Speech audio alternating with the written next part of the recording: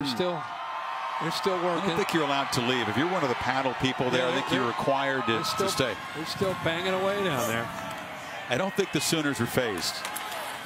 Mixon breaking free. Sometimes visitors will tell you that noise, which is loud down there when they get going, perhaps they're not as peppy as they have been at times in the past. When you're up 28 with under 4 minutes to go, it's kind of a, well, we got a job to do here. We're gonna keep banging on this wall here. It feels like more chore than anything else, isn't it?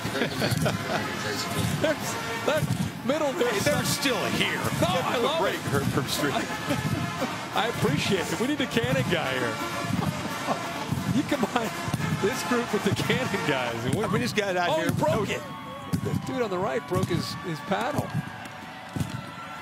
Out here with no shirt, banging on the wall in a 28-point game. You're criticizing Mixon. No, I love it. Inside the 5. I applaud it. It's incredible. It is incredible. It's a good word for it. Is that an assignment, or do they just do that on their own?